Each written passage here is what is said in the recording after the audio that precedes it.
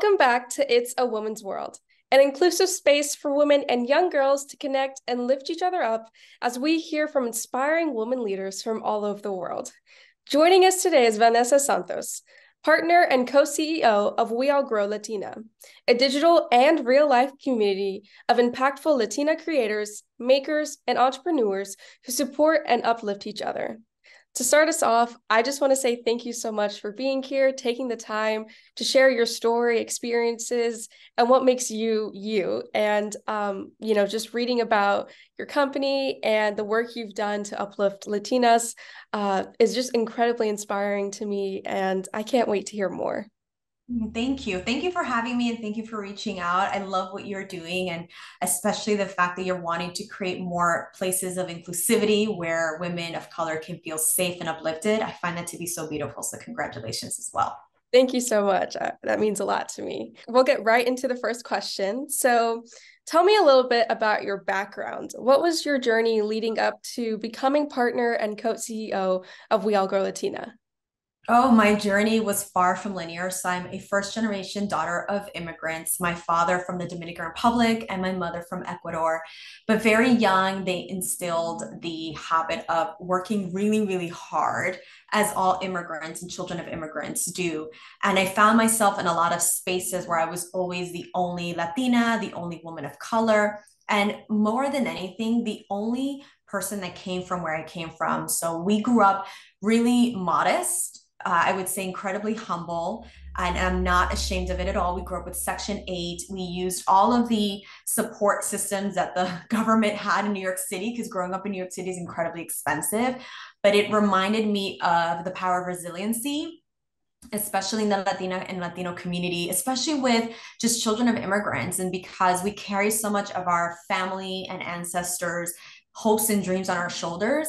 And so my journey leading into becoming partner and co-CEO of WeAllGrow started with constantly looking for places where I felt like I belonged because I was always made to feel like I didn't. And that led me down many beautiful paths, which were all lessons, even the times where I fell flat on my face and I would consider them a failure. But in fact, those delivered the biggest lessons. So I started my career in fashion and retail because I was studying at the same time. And I always had a lot of side hustles as well. I am side hustle queen and I'm also a pivot queen. I'm a big fan of the moment something doesn't feel good in your soul, you need to stop doing it and you must not care who and what people have to say about that. So I started in fashion, although I studied journalism in college. I really wanted to be in some form of investigative role in front of the camera, mainly because I'm inherently nosy and I love being able to find the scoop. But more than anything is I really wanted to be a connector and a bridge for folks and always wanting to bring in people together. And again, that's something that I learned in seeing growing up. My family was incredibly tight knit. It was just a beautiful place to be. And I also realized that the absence of money never changed that piece of happiness for me. But I also really had this feeling of wanting to get us out of the hood, of wanting to get my family out of low income status. And so I worked really, really hard throughout my 20s to get myself into a lot of beautiful organizations. I've worked at startups, in publishing, in media, at fashion tech startups, and then ultimately at fintech, which was one of my big girl roles that taught me a lot of the incredible lessons on how to be a leader, on how to pivot, but more than anything, on how we as women often box ourselves into certain stereotypical roles. And then we have a lot of resentment towards that. And instead of doing something about it, sometimes we beat ourselves up about it. And so I found myself at a point in my career where I had a lot of great income, a lot of great colleagues, and all the beautiful titles. My LinkedIn looked great, but I wasn't fulfilled inside. And so I realized then that working so hard so that my LinkedIn can look good, that's just not the way that the world should work. I don't believe we need to work to live. I believe that our experiences come from living a life full of joy and just showing up as your authentic self. And so I decided to take a mental health leave in support of my therapist because I was just incredibly burnt out, incredibly exhausted. And during that time, I leaned into the WeAllGrow community, into the Amigahood, because it was truly an environment where I felt like I belonged, like I was being supported, and my title didn't matter, my pedigree didn't matter, my whereabouts didn't matter. What really mattered is how I was showing up authentically for myself and the community. And through a lot of support and showing up for the community, my now partner, who's the founder of WeAllGrow, Ana Flores, and I connected, and she just made the most beautiful offer of wanting to have me join her on this magical journey of helping to continue to grow and build socioeconomic power for Latinas. And 2 years ago, it's going to be almost my 2 year anniversary, is when I started as co-CEO and partner. And every single day I get to wake up and do what I love the most, which is helping to uplift and create powerful ripple effects for the Latina community. Wow, that's one heck of a story. It was Um, a little windy road to get there, but that's life. Allow, like, yeah. just be comfortable with the windy road. No, yeah, and I think that really kind of that I really connect to that part of just like letting yourself lead the way instead of letting maybe a resume or LinkedIn or whatever society tells you to do what to do. I definitely really resonate or relate to that LinkedIn part, especially because being in college, like that's all everyone talks about. You have to build your connections and you have to join certain organizations or get a certain title when really a college is all about honestly discovering yourself, and that journey never really ends. And so yeah, it is like very easy to kind of just go into like a certain box or a certain path that people expect you to follow. But just like yourself, you went from journalism, fashion to all these other different industries. And I think it goes to show that women and anyone in general are just so capable of being multifaceted and having more, just having different kinds of roles, and being successful at that too. Oh, absolutely. And you touched on something so beautiful as well, in wanting to truly connect with what makes you unique and special. And on paper, things may look a certain way, but that certainly won't reflect how we feel inside. And the beautiful thing about college is that that is the period of discovery and experimentation. For my 20s, I wanted to chase my curiosity. I chased my passion points. Had I not, I felt like I would have fallen in a more traditional corporate environment, but I realized that that was just not the place for me, especially being somebody who has multiple passions and also gets bored easily. And so it's really important that you identify the things that make you tick and the things that make you feel uncomfortable, and not for the sake of fear, but for the sake of this is not a place where you want to show up or are allowed to show up authentically, to let that guide you into your career choices. Yeah, I think like being in college, I've learned that like the most important thing like to be successful or to be happy is really listening to that voice that even if it's like really deep down inside of you when everything is around you is going really crazy or there are so many distractions, if you listen to that inner voice, I think that will be your ultimately your guiding light. Maybe like yeah, like I came in as a humanities major and like I realized through a lot of like testing and trial and error and also like just blocking out the outside noise that kind of path wasn't meant for me. And I have all of that to owe to like the inner voice and really just kind of trusting myself to go into that unknown, and kind of venture into this unknown path, which yeah. Love that for you. Congratulations. I changed my major 3 times. It didn't take away from where I am. In fact, I am where I am because of all the pivots and all the times that I chose myself and changed my mind when it no longer felt like it was something I wanted to do. Yeah, and like in college, like there's such a big pressure to like choose one path, or you have to be like you can't you have to be pre-med or you have to do pre-law, and that's your only path for the future. But like the fact that we're already changing our majors and like we just finished our first year, like it goes to show that like we're constantly evolving. We have like the next day we might wake up and decide to be something else. And I think that's completely okay. And I wish that was more normalized in today's world, but seeing women like So you, as well. No, yeah, well, I wish so as well. And I think I want to encourage folks that are in college that the reason why it isn't normalized is because it benefits the institutions. yeah, It benefits the institutions to have y'all in a path to have you on a specific way of being, because the ones that are really disrupting and changing the status quo are the ones that are choosing to go left when everyone else is going right. And so I mentor a lot of college students, and every single time they ask me about this point in the road where they want to change their major, but what will their parents think? I always have to remind them of this. And I mean this with a lot of love. If you are living and building a life for your parents, the moment that they are no longer on this physical earth, you're going to feel incredibly lost because you designed and curated a life just to please somebody else, but you're completely missing the point of the human experience, which is to please yourself, which is to find joy, which is to really show up as your most authentic self. What is your purpose in this lifetime? And I know that question of what's my passion, what's my purpose can give people a lot of anxiety, but I don't think it needs to be one thing. I think it just needs to be a value. It needs to be a mission versus a singular, actionable, tangible descriptor that looks good on LinkedIn. It needs to be something that gets you up at in the mornings, that makes you want to get up with joy, that makes you be comfortable with the pivots, that makes you be happy with the hard times. Because as we continue to grow and evolve in all careers, even if it's the one that you love the most, you're still going to find moments of hardship. But the important thing is, if you know that you're doing it for a reason, because it's what you were called to do, those hard times are going to be blessings, because those blessings will lead into the lessons that are going to help you be exactly who you're meant to be. So I can feel the pressure from folks, of parents wanting their kids to do a certain thing, or for students to follow what their siblings. And I really always encourage folks to sit with themselves and understand their inner workings, to understand what is that inside voice telling them they're meant to do, whether it's being an artist, whether it's being a creative, whether it's being a writer, whether it's being wanting to create cookies and just sell them. I think we need to be comfortable with what's our own idea of success, because that's what's going to help guide us. Because again, if we're continuing to live our life for everybody, we'll become something to everyone else, but then become no one to ourselves. And more than anything, we need to be so comfortable with the thoughts in our head. But if we're trying to please everybody else, that's just not going to happen.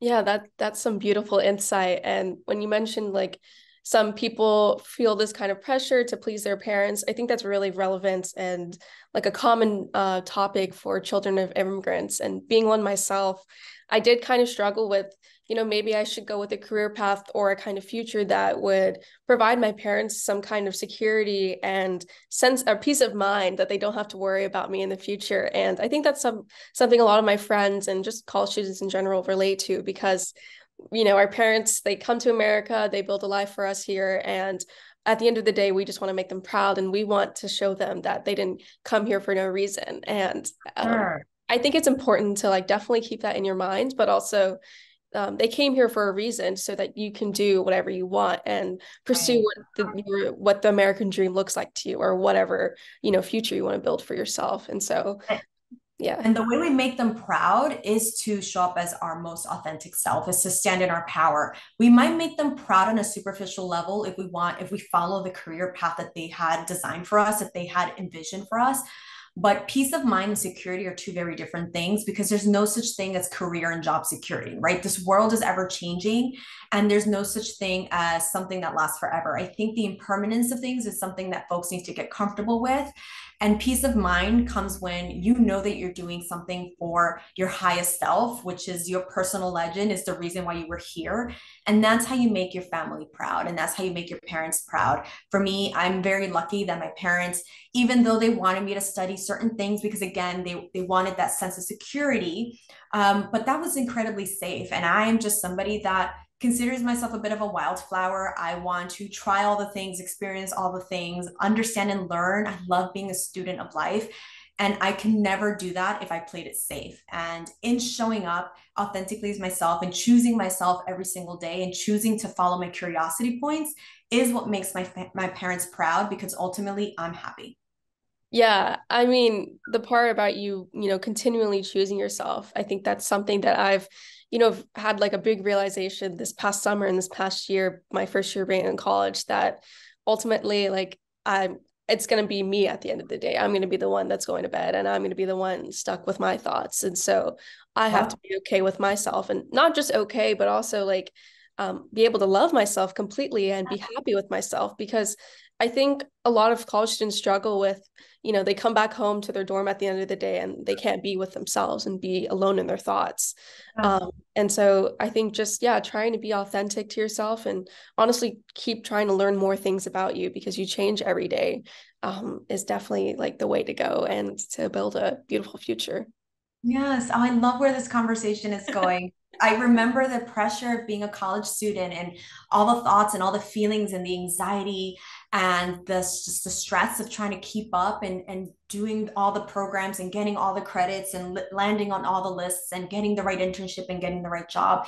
It's really a lot for a young person when they haven't fully synthesized how this is making them feel, because we're living up here, we're living in our minds trying to please so many things and so many people and so many institutions.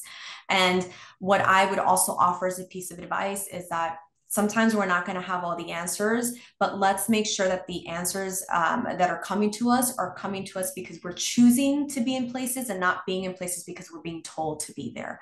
I think it's really important to understand that regardless of your age or where you are, you always have the freedom and power of choice in choosing what makes you light up and what brings you joy. And when you get back to your dorm room at night and you're dealing with all these thoughts in your head, I discovered journaling at a very young age. I'd been writing since I was a little girl. I have a dream to write multiple books and scripts and series, again, going back to being a multi passionate. And that was a really good way for me to get what was out in my head onto paper, because I knew paper wasn't going to judge me. And then eventually that became my safe space, but it allowed me to pour it out of myself so that I don't sit with it, so that it doesn't occupy space in my mind, because many of the times we must not believe what we think, right? And sometimes we're like, but I thought this thought, how could this not be true? But we have to remember that sometimes our brain is an incredibly smart muscle that is just there to protect us, but oftentimes it can limit us. So we just have to get back to that place of feeling and how things are making us feel. And it's going to be normal to be nervous and uncomfortable and have anxiety and all these things, because being in college and exploring the world and learning new material is always very confronting. But at the end of the day, if you're just knowing that you're going to evolve, that this is part of your journey, it's going to Mhm. make things a lot easier to stomach versus trying to strive for perfection. I always say strive for authenticity, not perfection, because perfection in the eyes of whom? Perfection for what? As long as you're pleased with yourself and you love yourself, and that journey of loving yourself will also take time. So again, you don't need to know everything now, and it's completely okay to not be okay, and it's also completely okay to be confused or not sure about something. That is part of the discovery of being human, and that is what you need to learn to love, so that you can get to a place where you feel like you're conducive to your future self and you're giving your future self all the flowers and the love that they deserve, because many times we don't even give ourselves our own flowers, and we'll need to be better about that. But I love that how you position things and how you're creating this beautiful open conversation for folks to honest about how they feel and the challenges that is with being a college student in the world today. It's a lot. It's a lot. No, yeah, I really appreciate that. You're touching on some more like mental health themes and topics that are really prominent and sometimes ignored in college spaces and honestly in every world and everyday workspaces and everything. And talking about journaling, that's something that I have always, I guess, like subconsciously or unintentionally relied on when I was a little kid, just wanting to write all these books like you have. And I think that kind of transformed into intentional journaling and even just setting aside like 15 minutes a day just to write about whatever is on my mind or something that annoyed me. I think it does help to see it on paper and to kind of realize that like it's not a part of you. It's like more like just words or just fragments of like words. And then also like channeling in that into other creative spaces. I've found like poetry has been like incredibly healing to me, or yeah, just venting to other people that are, the people that you've built these safe spaces with is honestly essential to being happy, not just outside of college, but in your future and in other social spaces with family and with work and everything. Yeah, I feel like any student that enters college or any person that enters the workforce for the first time, it should come with a journal. Yeah. Get a journal so they can start synthesizing what it is that they're feeling and not live in their heads, because sometimes that can be a really dark place. Yeah, I think living in our heads can make us feel lost sometimes. And I guess like detaching ourselves from those thoughts and looking at it from more of an objective or from a further perspective definitely helps to recenter things, um, Yeah. and live life authentically. There you go. I'm honestly impressed, and like I just love how this conversation We just uh went like we had questions, but we're just letting intuition guide us, and that's what's yeah, beautiful. that's beautiful. But I want to talk a little bit more about your role at We All Grow Latina. What is Yes. your favorite part of the job, and what does a typical day in your role look like? Oh my God. So I would start with the typical what my day to day and then my favorite part.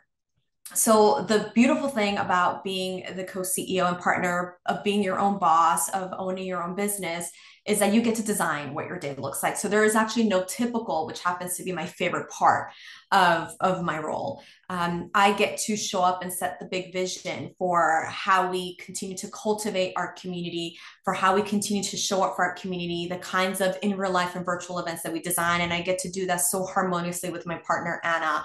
And it comes from a really deep, soulful place. So, something her and I are really passionate about is soul centered entrepreneurship, because we are creating a business in a world that has 15 million how to books on how to grow and scale a business, that has all of these people that come from a really particular sense of privilege on how a business should be run and cultivated. But those things do not apply to us because we did not have those tools. And so we've had to learn how to navigate and build businesses from a very different place. But it ended up being our superpowers, because now when her and I meet to ideate and we're thinking about the next few years and we're thinking about how we could show up for the community, it comes from the heart, it comes from the soul, it comes from a place of we know that this would be beneficial to us. So we also can feel that this would be beneficial to the community. And so every single day is different. And that brings me a lot of joy, because I find that the reason why folks have anxiety when they wake up and go to work is because they know exactly how their day is going to go. They know exactly what they're going to do, what commute they're going to take, what classes or what schedule they're going to have, the time they get come home.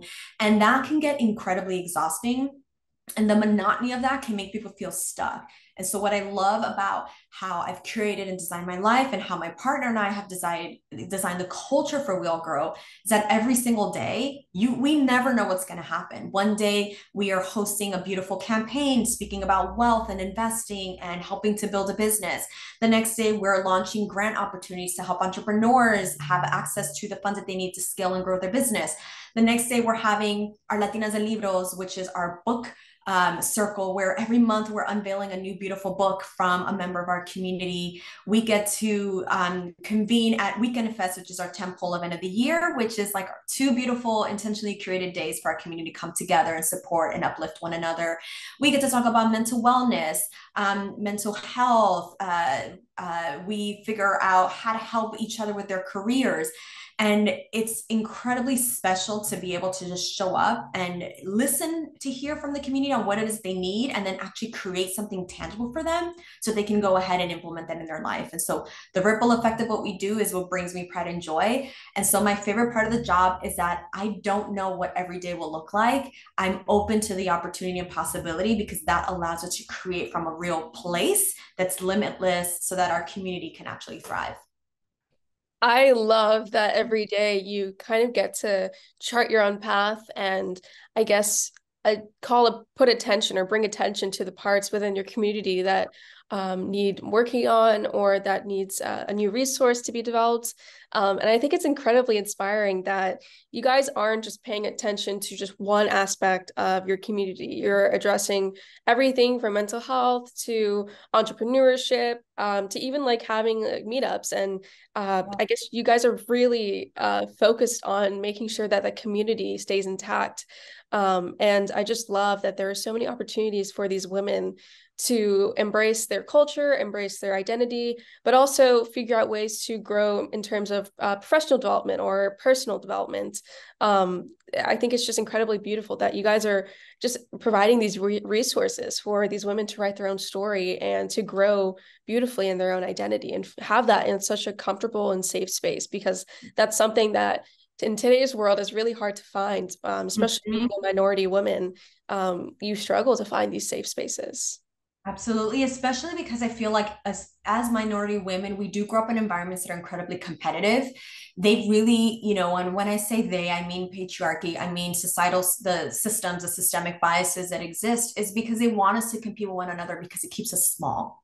And so, what I love about our Amigahood, which is a community, is that we truly champion one another. And our motto is when one grows, we all grow. So, if any single woman of color is opening a new door, is creating a new table, is showing up in a space, it allows all of us to be able to walk that path and show up as well, especially in these environments where, again, they're wanting to keep us contained because they understand the power that we actually yield. Something that I've been wanting to manifest for a really long time that has been taking space in my mind, and I've written this down and I've socialized it with a few really close friends, and I haven't spoken about it publicly yet, but I want to really find a way to enact is if you think about the purchasing power that women of color bring to the GDP, to the global economy, and if we decided that one day us women of color will stop spending, the Mhm. economy will collapse. And we don't get nearly as enough distribution as we deserve when you consider how much we actually pour into the economy, how much we pour into our family units, how much we pour into the education system, how much we pour into the workforce, how much we pour into culture. So what we receive is incredibly disproportionate to what we actually create and move in this country and in the world in general.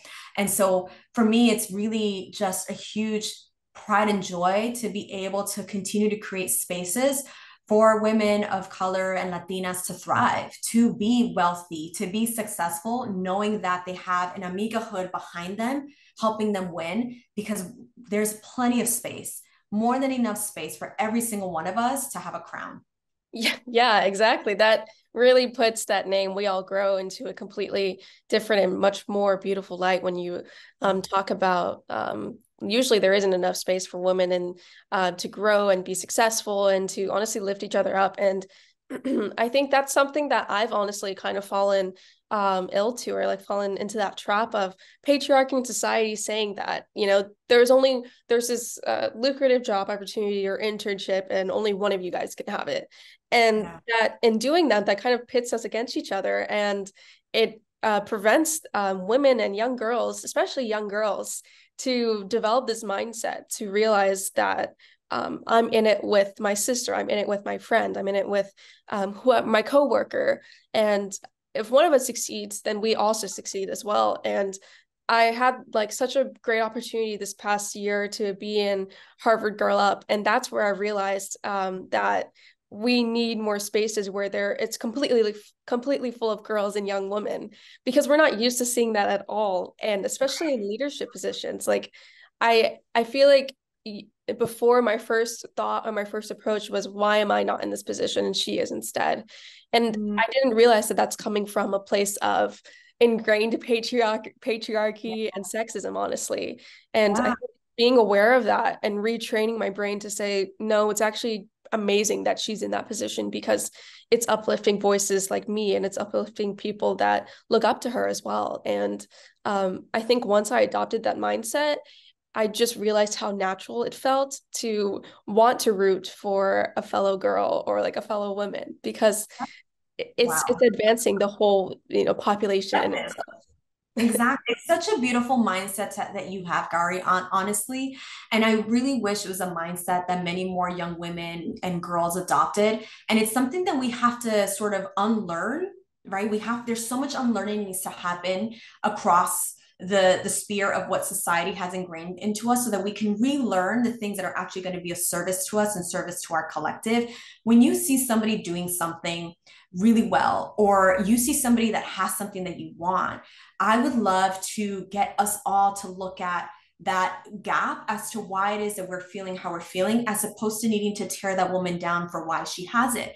Instead, we need to kind of reflect and look back onto ourselves and say, what is it that she has, or what is it that she's doing that I am not, or that I'm doing? And so many times those feelings of jealousy aren't always a bad thing. I think it's important to acknowledge that, back in the day when I worked in fashion, I always saw that there was a lot of girls around me that had disposable income to be able to buy all the outfit and all the couture and go to all the fashion week. I unfortunately did not, because I was a breadwinner. I was also the caregiver. I was taking care of so many folks in my family. But I also understood that my journey was going to be different. So I wasn't going to measure myself against somebody else's ruler. Even then, though, I still had those moments of jealousy, like, oh, why does she get to do that and not me? And instead of bringing her down, I decided, well, let me find a way to be in those circles, and let me find a way to understand, and let me find a way to befriend. Let me find a way to be in that proximity, because proximity is power, so that I can also receive that kind of joy. And the moment that I decided to step out of my own comfort zone and focus on my measure of success and not compare myself to what somebody else has, that's when all the doors really started opening up for myself. So I think it's such a beautiful mindset that you have in being able to acknowledge that from early on, we're constantly being put in competition, but more than anything, we're always being complimented on the exterior, right? When you see a young girl in the dress, you're like, oh, you're so pretty. But when you see a boy, you're so strong, you're so smart. So when you consider the descriptive adjectives that are being used for boys and girls as for genders, growing up, that clearly will start embedding into how we show up and how we look and measure other folks. And so I think it's a beautiful, I wouldn't call it a trend, but it's a beautiful journey, evolution that I'm seeing with Gen Z and millennial truly wanting to create more bridges of connection, so that we're helping one another and saying, how can I open up the door for you? Or what advice can I give you so that you can feel empowered enough to show up however it is that you choose to show up, in however light, whoever you choose to love, whatever you choose to do, without having to bring down the peer next to you, because we all deserve to succeed. Yeah, and when you talk about proximity as power, I realized that once I had that mindset where we should be bringing everyone up because it's for the benefits and just to see someone grow and be successful, that's the way it should be. When I adopted that mindset, I realized that I found it much easier to talk to certain women or young women that, previously I thought weren't approachable at all, or maybe I'd villainize them for some reason. And so once I had kind of started opening that door and like making that first step and initiative, I realized that I had been, preventing myself from making such many more beautiful connections with other women and girls. And I think that makes our community even stronger when we, maybe make that first step or first initiative towards, sparking a conversation with someone that maybe you could give advice to, or you could take advice from them, because ultimately we're all on our own learning journey. And so why should we limit ourselves to talking to someone else or looking up to someone as well? I think we should try to like keep our pride or set aside our pride and know that it's okay to look up to someone that might be our own age or just a few years older than us. Everyone's doing something amazing in their own right.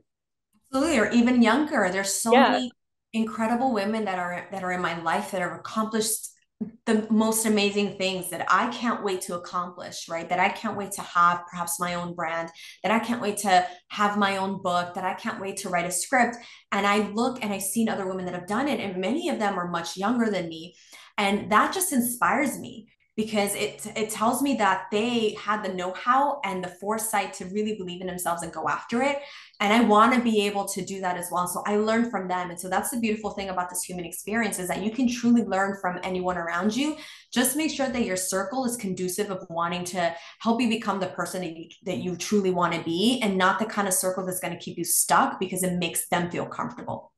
Yeah, and I think because a lot of people, or I think it's important to realize that not everyone will have the same mindset as you.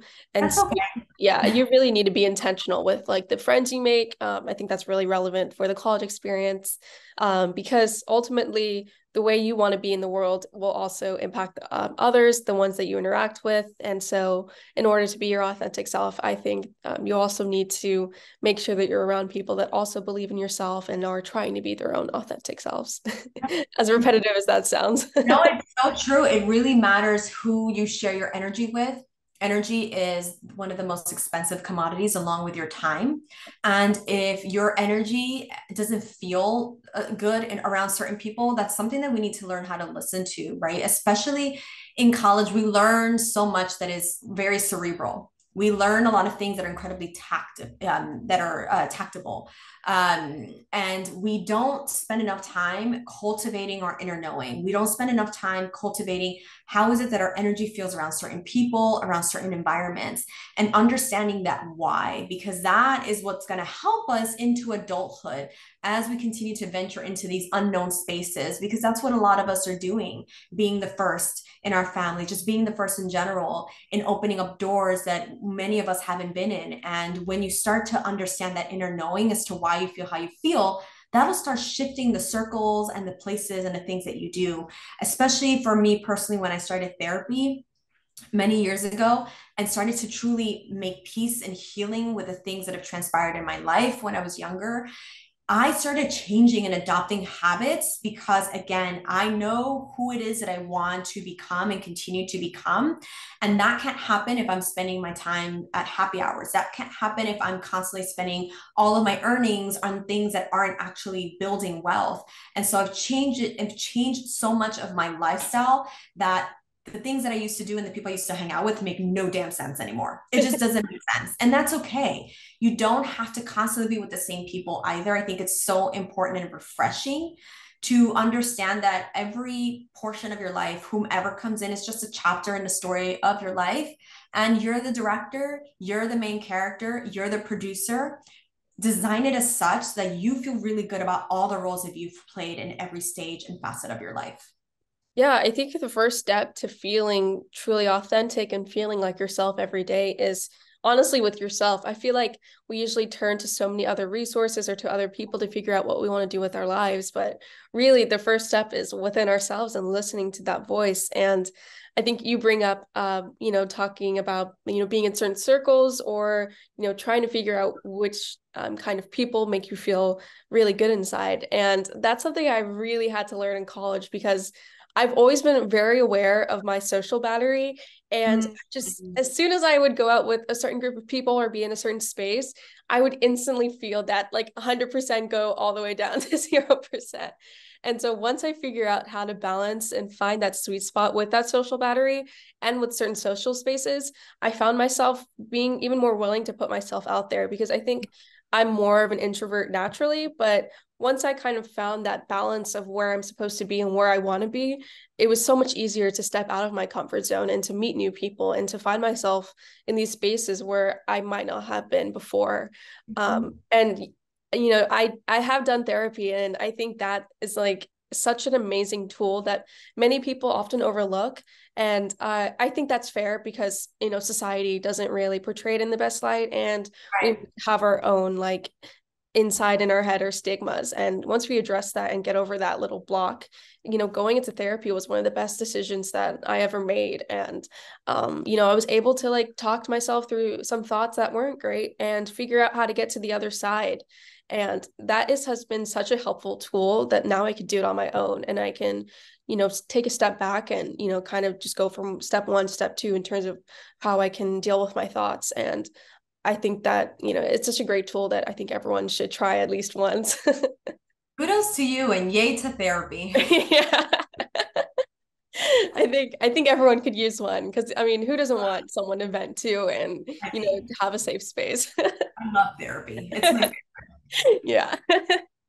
But we talked a little bit about identity and heritage and you coming from the Latina community. So I wanted to see more about how your identity and heritage has shaped your approach towards leading, founding a company, and leading that community within WeAllGrow.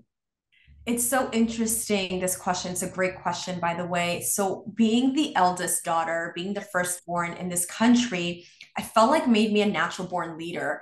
I remember really early on when I entered the workforce, I looked over at many of my peers that were my age or younger, and it's like they already had all of this experience that was very tactical, that was about the workplace, that had all these internships. And I realized it's because, again, they had that access point, that had those entry points for members in their family that already gave them sort of that leg up so they can do those internships, have those jobs. Whereas I didn't have that benefit. But what I did have working for me is that if I'm able to manage my schoolwork, my career early on, while also managing a household, while being an older sibling, while being the eldest cousin, while helping aunts and uncles with important documents and paperwork, I'm like, wait, hold on. If I can manage all of this, I can use those skills. Those skills are transferable and they're going to help me in so many more areas of my life. And I recognize that really early on, but putting that on paper was always challenging for me because there was no way of showing that as an actual value for an employer. And so it just made me want to show up in a very different way. And early on in my career, my goal was to just outwork everybody. I didn't have to be the smartest. I didn't have to come from a Ivy League. I didn't have to do all those things, but I would absolutely going to be the hardest worker. And that truly set me apart from many folks that basically had things handed down to them. So they didn't have the same appreciation. Whereas I had so much gratitude and so much appreciation. But then, excuse me, I choked on my own spit. I love it when that happens. But then that appreciation allowed me to also have that like knowing of, wait, this isn't the right way of managing myself and my career because it's what led me to burnout, working the hardest, getting there earliest, being the last one to leave, taking on all the extra assignments, all the extra projects, thinking that's what's going to help me get promoted. That's what's going to give me the visibility that I needed. And all it really did was burn me out. It certainly did give me a lot of amazing lessons and learnings. But now I apply that in the culture that we have cultivated at WeAllGrow, that I've applied that in all the things that I do is that you can lead and you can thrive, but with ease. You don't have to run yourself ragged in order to be successful. And so my approach going forward is if you find that you have something that somebody else doesn't, that's your superpower. Even the lack of is your superpower. That naivete, I always feel it's a superpower. When folks are like, I just don't know this, that is a massive superpower because it allows you to look at something from a very different lens. Whereas many folks that study that one thing and that's all they've ever known, ever studied, and ever looked at, they're going to look at it from a very particular lens. And what's most beautiful are the folks that can come in and kind of see the mosaic of opportunities and use that to help build and grow something. So I always now approach things from a sense of wonder, from a sense of curiosity. And that has to do with the fact that I've had to navigate things on my own ever since growing up. I've always had to, navigate uncharted waters. What is, helping my family with their citizenship papers, with the social security documents, with school papers, figuring out my own FAFSA and all those things. When nobody in my family spoke the English language and I had to figure it out on my own, that I was like, for me, that was the most difficult and challenging thing. That everything else is honestly figure outable because there are resources, there's YouTube, there's Google, there's so many opportunities out there for learning that there's no excuse and no reason why we can't be successful. And so I would say that my identity and heritage really did shape my my grasp of looking everything as an opportunity as opposed to as a challenge, and seeing things as everything can be figured out because I figured out things difficult as a child that I had no business doing, but somehow I managed. That as an adult, I absolutely have enough tools in my arsenal that I can absolutely figure out whatever comes my way, especially in the entrepreneurship world, especially when you are a self-funded, 100% Latina-owned business, moving and navigating in a world where folks don't necessarily recognize value of self-funded business that have contributed over 15 million to back to the community. Because again, if you don't raise capital, it's not necessarily considered something that TechCrunch will probably write about. And so again, I'm just really proud of what we've been able to accomplish, us beautiful, dynamic Latina women in our organization, coming from where we come from. And that really has to do with my heritage, is growing up Latina, growing up first gen. I feel like actually gave me a leg up to show up in places and look at opportunities as opposed to looking at them at challenges. And that's what truly set me apart from everyone else around me in those work environments. Wow, I think your experiences, like from, being a young child to being a woman now, it really goes to show that resilience and also reshaping your perspective on certain things are extremely pivotal to being successful in your own way. And talking about whether or not you need to have like a certain degree or like a certain IQ or a certain skill. I don't think it's about that at all. I think it's more about that discipline and hard work that you put in, because at the end of the day, you could be the smartest person in the room, but if you don't put in that work and you don't have that respect for that work, you're not going to go anywhere. You're going to be stagnant for your whole career or your personal life. And I think that's something that a lot of children of immigrants or a lot of immigrants really learn from, the start, that these opportunities aren't going to be given to me, or I'm going to have to figure out how to do this certain skill or task from the ground up. And even though sometimes we don't realize that, those experiences subconsciously affect the way that we approach other tasks if they're in a different realm or in a different career. And I think that's something that we need to bring more attention to, because yeah, they aren't applicable to a resume or a LinkedIn, but there are so many ways you can use those built-in superpowers that you've been training for all of these years into, building a beautiful career or building a relationship or anything in general. Those immigrant and first gen experiences are a superpower, because not everyone has access to those kinds of things. And it gave me the superpower of emotional awareness, yeah. emotional intelligence, which is not something that institutions, right, try to cultivate. IQ is always sort of championed, but EQ is something that allows you to connect with people and understand people. And when you do, that truly is what helps you move and navigate. And so a benefit of being first gen was that I excelled in emotional intelligence, because I was able to read people. I was able to understand family members. I was able to communicate what they were trying to communicate in a way so that those folks at those offices and government offices, when needed to understand, I could articulate that by emoting it just based on what I was picking up. And that served me so well today and just throughout my life, and being able to connect with people in a different way just because I can read energy, as opposed to living up here in our mind where we realize, again, it doesn't always serve us to live up here. And so for me, it's a privilege. And now I look back thinking of being first gen as a blessing, because it gave me the emotional awareness to be able to be in places to actually be of service to people in our community. Yeah, I love that you bring up emotional awareness, because I feel like that's something so common with children of immigrants or first gen kids growing up. We kind of have to learn how to navigate being in the middle of two cultures, being in America and the culture back home. And, the way you interact with family members back home is completely different with the way you interact with people in America or in school.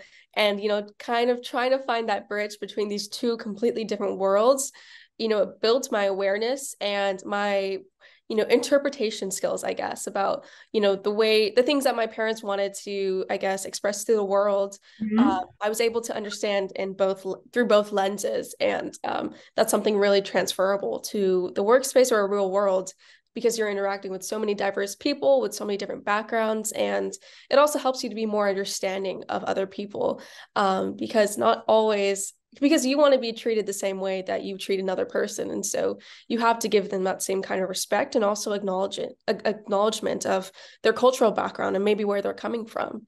Because that's not always a given, unfortunately. 100%. That was it. That's the thread.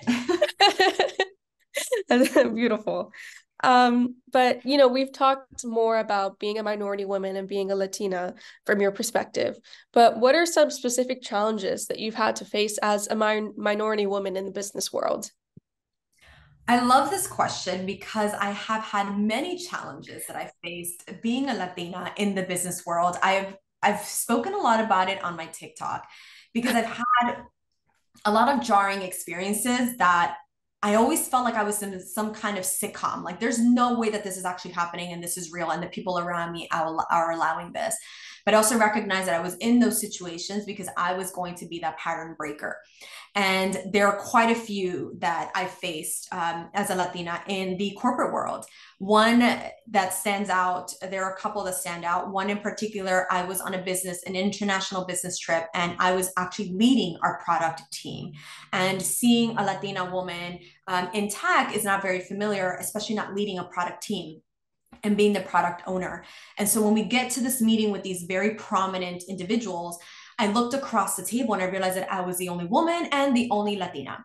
And when we start doing introductions and going across the table, and it came to my turn and I was about to introduce myself, the gentleman who we were meeting with, the client of this massive conglomerate, pushed over a notepad and kind of paused me and said, no, no, no, you're here to take notes, completely dismissing me and just assuming that because I am a woman and Latina, that I must only be there to take notes. And I must surely not have, have the qualifications to contribute to the conversation.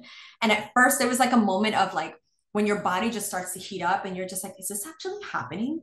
Like, did this person just shush me in this way? And everybody just looked incredibly uncomfortable. And I just had to reserve myself because I also knew that if I reacted in a way that was stereotypical, it would continue to have him look at women and Latina in that box. And I knew that I needed to be and show up differently in order to, again, be that pattern breaker.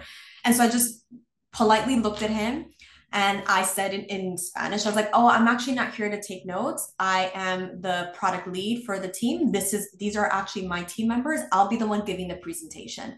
And his face just went completely like he just was dry. And I said, well, thank you so much for passing me the notebook. I'm happy to take any notes, but should everybody else get a notebook as well in case of ideas come through?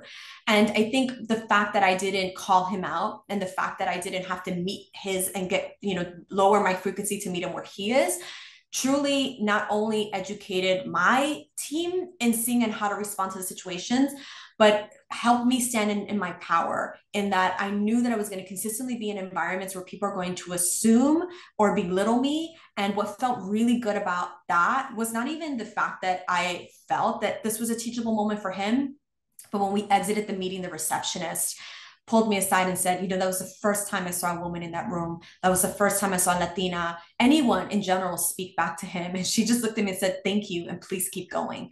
And I didn't recognize the power of that until many months or years later when I was delivering a keynote address for Forbes, when they had asked me, what was a pivotal moment in your life? And then when I shared that story on TikTok and people were like really relating to it, I was like, whoa, okay. I realize now that what may have seemed like just a blip in my career was very poignant, in fact, because there's so many other women. There's so many other women of color that are consistently being marginalized to a specific role just because of our gender. And another one that I can think of is oftentimes I became the planner of meetings. So because again, I found myself in a lot of startup environments, it's one of those roll up your sleeves, everybody wears multiple hats kinds of things. But I also happen to be a natural organizer. Again, I am the eldest. I have to corral many children consistently and get them, to behave. And sometimes my mothering tendencies tend to kick in. But it's important that you start setting boundaries. Otherwise, you're going to be seen as the office party planner, and you're no longer going to be respected for the role that you were hired to do. And that happened to me in a specific job where every single time we gathered for brainstorming ideation sessions for a new product rollout, I always initiated hey, what is everybody wanting for lunch? And I took all the lunch orders, I took all the coffee orders. That slowly but surely my value became that and not actually what I was here to contribute. And I recognized that I pigeonholed myself into that role because I also had my own doubts on what I can contribute, my own doubts as to how could I be the only woman here? How could I be the only Latina here? How could I be the only first generation immigrant here?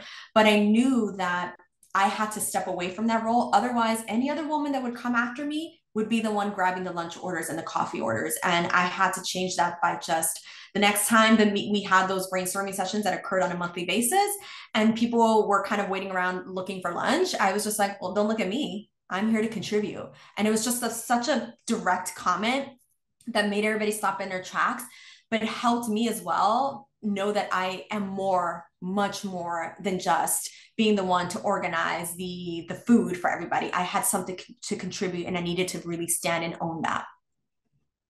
Wow, those two stories are just completely shocking and also incredibly inspiring at the same time. And I think they're two completely different situations, but they still have that common value of you standing firmly in your ground and in yourself. Because ultimately, like we can't wait for anyone else to come and save us and rescue us because, even especially for minority women, that is not going to happen. You're going to be placed into a Right. box and you're expected to stay there and be quiet. And we have to rely on ourselves to, tell ourselves and be our own superwomen and stand up for ourselves. And I honestly just cannot fathom that person, that client, put you in that box of being like a secretary or something, which is so like it. I'm like, it's so stereotypical. Oh, it's very serious. I've had folks that won't even look at me because I was the woman in the room. I've had folks that ask me to go and get lunch for people. I mean, it's been, at first it was very jarring because I'm like, wait, why do I keep getting singled out? Mhm. Um, and then I realized, well, they are just used to behaving in this way, and I need to use these as teachable moments, Yeah. as opposed to just being combative or adversarial about it, and just instead push back and say, no, I'm not going to be the one to grab the lunch, or hey, I'm actually speaking here, or stop cutting me off and repeating exactly what I say. Allow me to speak because there's a reason why I'm here. And that's not something that I feel is going to end anytime soon, especially when we are still in a lot of environments that are very male dominated. And especially when we live in a world where we still don't have ownership of our own bodies. So I think it's important that we continue to share these stories, as embarrassing as they may be, as shocking as they may be, because they're still very prevalent today. And those are just two of about eight more that I can think of. But we certainly don't have enough time for that one in this episode, maybe for the next one. No, I think like those interactions are just so normalized. Like being Yeah. like a woman in a classroom and then, trying to contribute to a conversation, you're just naturally skipped over, or, whenever someone's introducing themselves to you and your friends, there's been so many times where a man has just skipped over me and introduced themselves to my male counterpart, my male friend, and I would walk away from that conversation feeling as if I was a literal ghost and they didn't even see me. And so, like, there's just real power in taking that first step and saying, like, "Hi, I'm here. Like, this is my name, and so," or taking that first step and, honestly forcing yourself your way into certain conversations, but doing it also with grace and with respect for the entire environment, because you don't know who else is watching you, and just like that receptionist was paying attention, those are also moments to not only give yourself or take back that power, but also show other women that you can do this as well. You can take back that power and highlight your voice for so many other women. Exactly. But who has been your biggest inspiration or your greatest role model that has helped you tackled all these challenges and become the woman that you are today?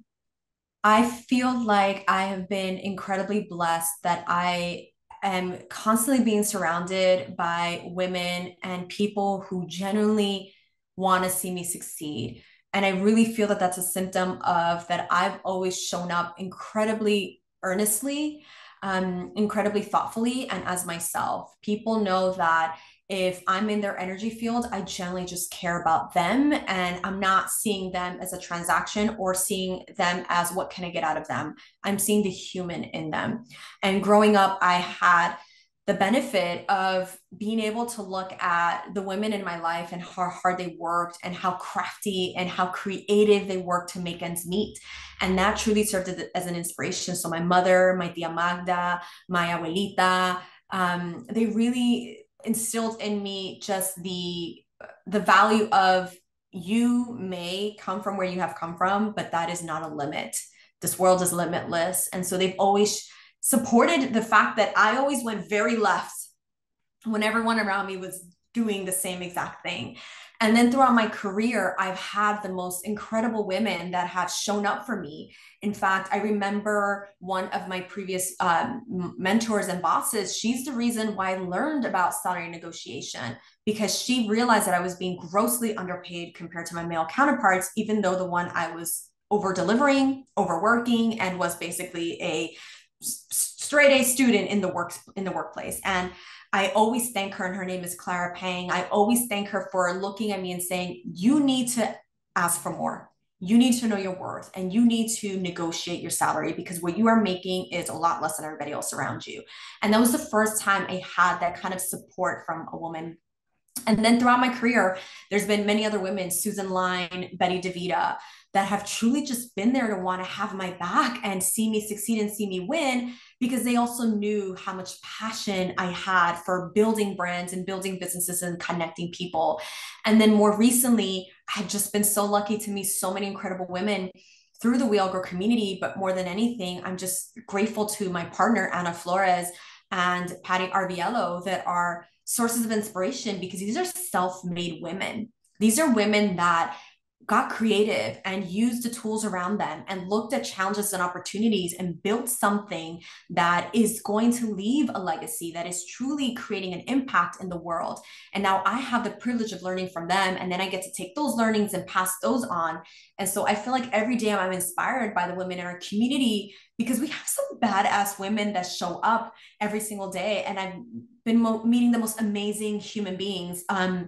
Linda Garcia, who's the author of Wealth Warrior, is somebody that I look up to and admire. Daniela Pierre Bravo, who is a reporter at MSNBC and also wrote a book called The Other. And just these women that are showing up in these places that aren't created for them, but doing so anyway, inspire me every single day. And just women in general, even you inspire me, because you're choosing to show up and create this environment and create safe spaces for women of color to have these conversations. That for me gives me a lot of joy to know, okay, there are so many good people doing a lot of good in this world, that I can feel really happy and at ease knowing that there are others out there wanting to make this place happier and better and more equitable for us all. And so I feel that coming from childhood, the women in my life, to the women that I've encountered in my career, my corporate career, to the women that I get to exchange energy with every single day today, has been a blessing and inspire me.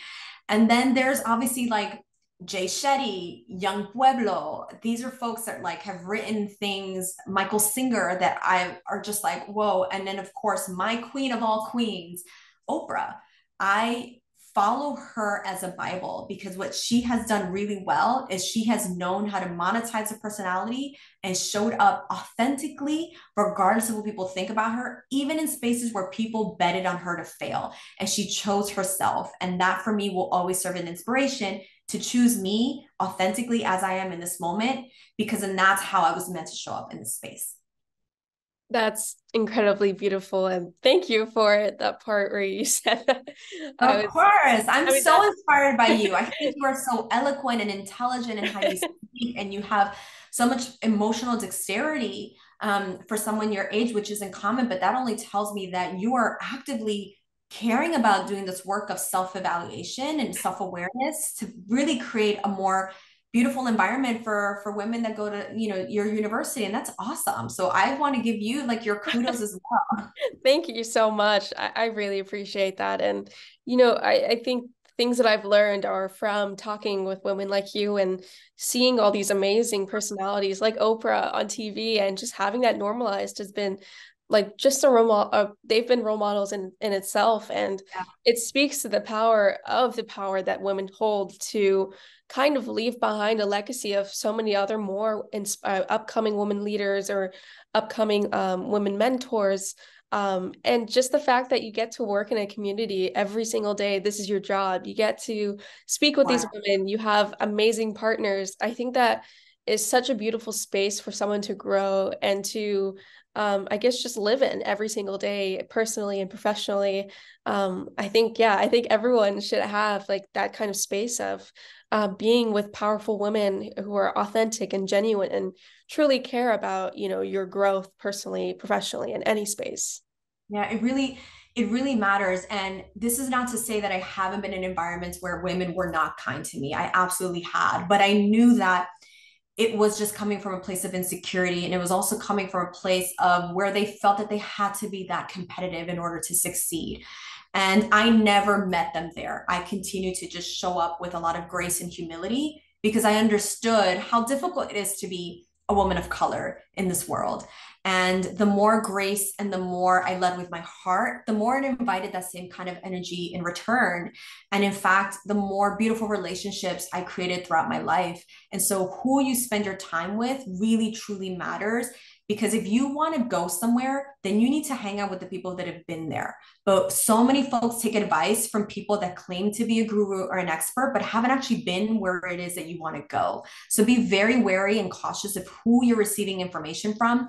There's something that Brene Brown says that is so important is, if you're not in the arena doing the work that I'm doing, your opinion has like zero value, right? That's not verbatim how she said it, but that's how I explain it in my own words.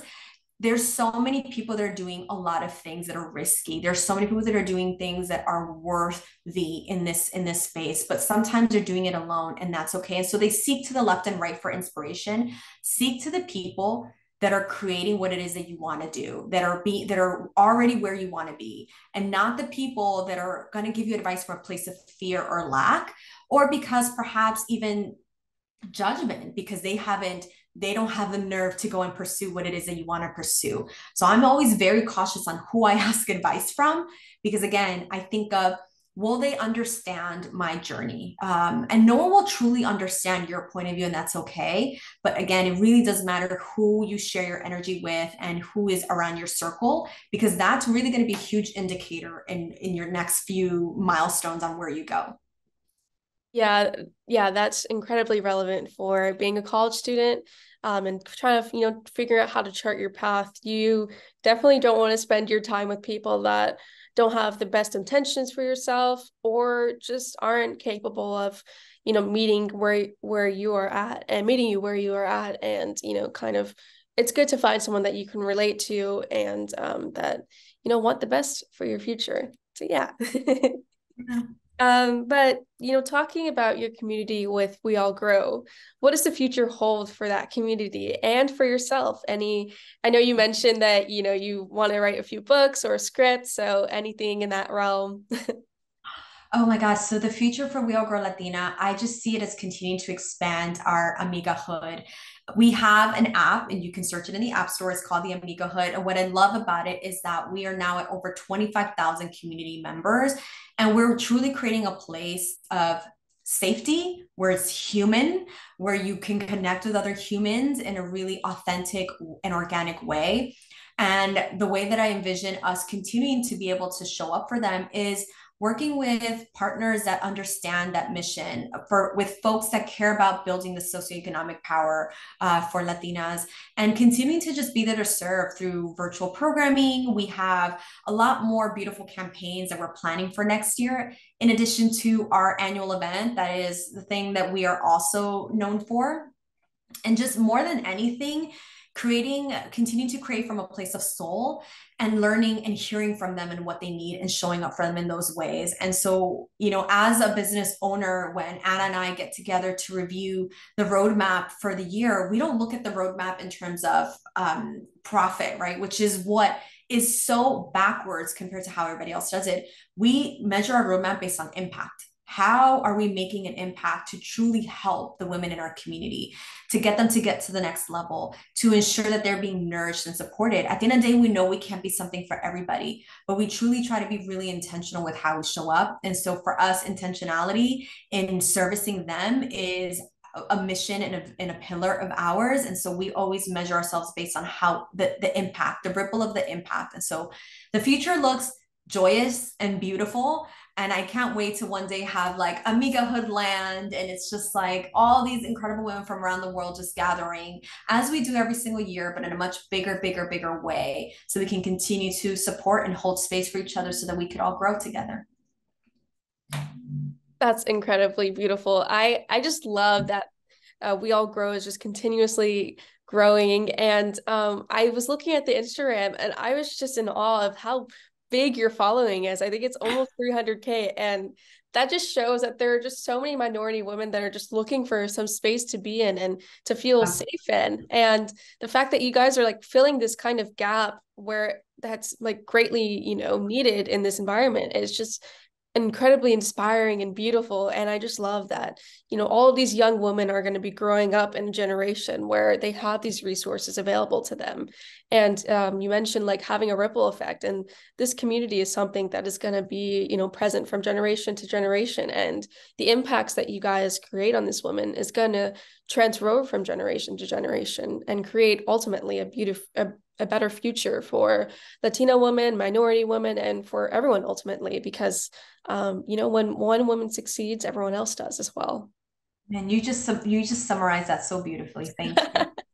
Thank you. No, it's all your guys' work, and it's inspiring to me. But we successfully passed through all of the questions. So now we are going to go to the rapid fire round. Oh my God, rapid fire questions. Okay. Let me get hydrated. Yeah, get a big sip. But these are just like quick answer, spontaneous, whatever is on the top of your head. There's no right or wrong answer. I'm like, okay. No pressure. But yeah, let's get right into it. Let me pull it up. Okay, first one. Describe yourself in 3 words. Describe myself in 3 words: creative, passionate, colorful. Yeah, that's beautiful. What do you do in your free time? What do I do in my free time? I love to journal. I love to cuddle with my boys. I love going on road trips with my partner. He and I love traveling across the country, and I really find solace in reading and writing and just connecting with myself. Oh, that's beautiful. Name one food that you could just not give up ever. Just one? Just one. Oh God. Exactly. Oh God. I always say that I'm half human, half pasta, but it's so hard to just pick one because it's pasta, pizza, French fries. I Oh my cannot give either up, but definitely pasta. I love pasta. It's part of my DNA. Like I need pasta in my life. God. If you had to watch one TV show for the rest of your life, and it was only one, what would you pick? Oh my God, this is the hardest question because I love, oh my God, I love Insecure. I love New Girl. I love Friends. I love Modern Family. I love Abbott Elementary. Oh, this one's hard. I'm gonna go with Insecure. Insecure. Okay, that's great. I love Issa Rae's in that. Yeah. Love Issa Rae. I want to be Issa Rae. I love Issa Rae because she is just always herself and gets paid for it. And that's my goal. I know she's the definition of authentic on screen and off screen. She's beautiful. Us. Last question. What is something that you haven't done that's on your bucket list? Write a script. Oh, okay.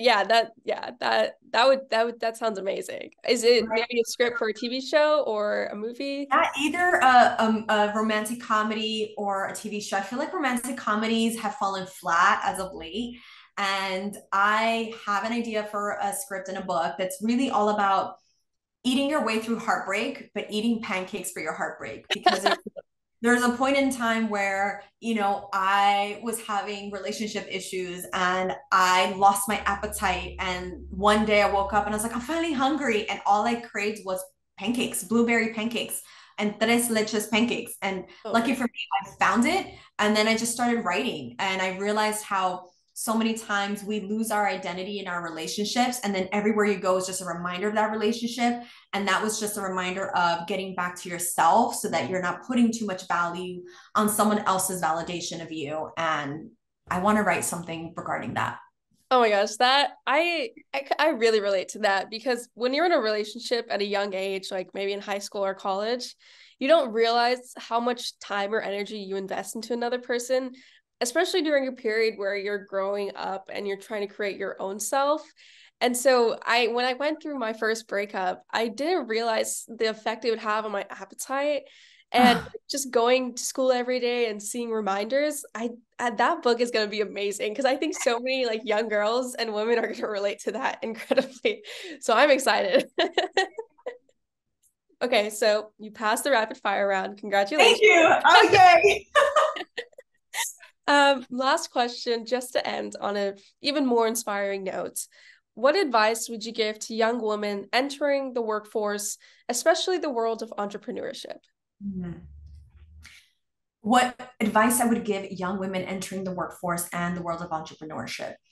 Understand your personal mission statement, what drives you and who you are. Get really familiar and comfortable with both the beautiful parts of you and the parts that perhaps you don't love so much, because this world will absolutely test you. And you're going to find yourself in a lot of environments where folks are going to give you so much advice that will not be supportive or helpful because they're coming from their own projections, their own insecurities, or their own lived experiences that don't mirror your lived experiences. And so the advice would be truly get to know what makes you you, what makes you jump out of bed and do what you want to do, and what is your personal why is it that you want to create a business, what is the impact that you want to make in the world, and allow that to be your guiding light for how you move forward. And remember that it's completely okay to build and lead from a place of soul, and it doesn't always have to be from your mind. It is okay to make a decision that's very heart centric, because you can never go wrong. You can never go wrong when you acknowledge and honor your feelings versus just your thoughts. Yeah, I think like in my own experience of, creating projects or even doing this podcast, building it from the heart and listening to your soul is one of the main reasons why I've stuck through with so many projects or this podcast, because it really speaks to my heart. And regardless of the views or the attention it gets, it feels like I'm doing something that is real to me. And the impact is like, it can't be quantified, honestly. It's just more about, if one person just listens to it and they have a different outlook on life, that's more than enough to keep this thing going. And I think keeping that center to whatever you do in life is, essential to, being happy, successful.